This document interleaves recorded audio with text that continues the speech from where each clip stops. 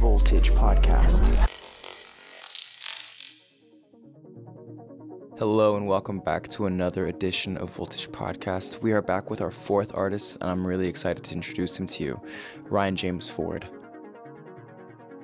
Ford's discography is pretty impressive with what he's put out and where, having started off very strongly on Marcel Dittmann Records in 2015, Answer Code Requests Records the next year, and eventually moving on to making appearances on labels as far and wide as Clone, Nina Kravitz's Trip Recordings, and more recently on Ellen Allion's infamous B-Pitch Imprint. Ford, who's a Berlin-based Canadian, has been known to meander between styles since he started putting out records, but like any good artist, his fingerprint can always be easily found despite being eclectic. Take his track Structure of Civilization, something you'd expect maybe in a Parisian warehouse at 5 a.m. with its imposing 4/4 kick and saturated percussions, and compare it to his mini-album Envy, which came out less than a year before. A much more delicate project that undoubtedly pulls inspiration from electronica and IDM with its ambient synths and beat-repeating break samples. What can be found in all these projects is a certain level of nostalgia that expresses itself through grit and groove, which Ford uses very effectively to get people dancing without making us feel like we've heard the track a million times. His DJ career has brought him all over the world, but he mostly stays in Berlin to play at famed clubs like About Blank, Tresor, Arena, and Griesmüller, among others. Don't forget to stay tuned after the mix for the regular routine, a few more words on Ryan James Ford and his mix, and the answers to last edition's community question, and of course, next edition's question. And now, with the 1 hour mix for Voltage Podcast, this is Ryan James Ford. Voltage Podcast.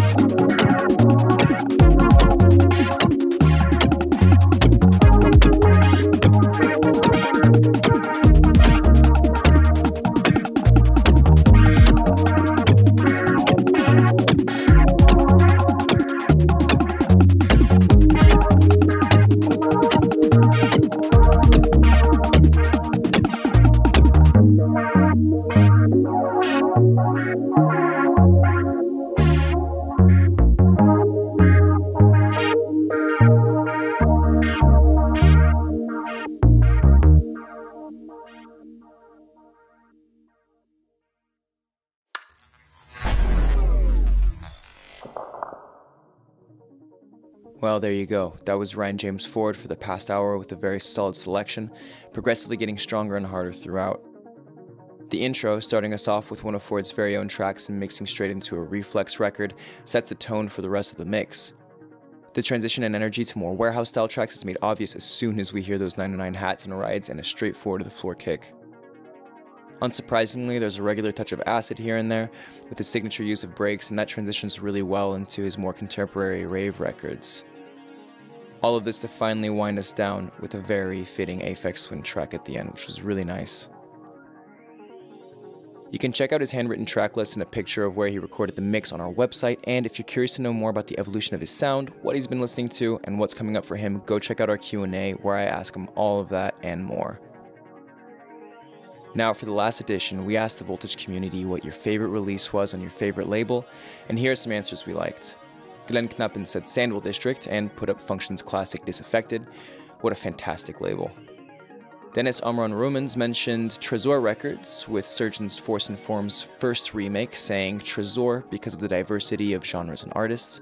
This label defines the history of the techno landscape. So many excellent records by Ruskin, Surgeon, Regis, difficult to just name one. I thought that was a really good choice. Classic label and club.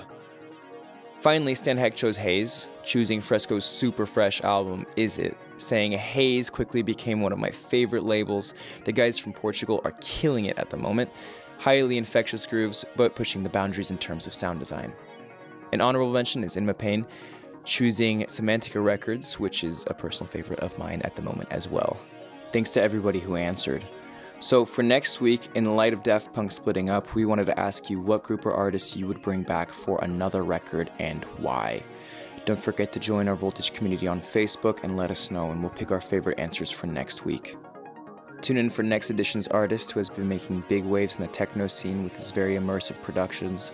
We're very excited to host Desroi. And until then, keep dancing.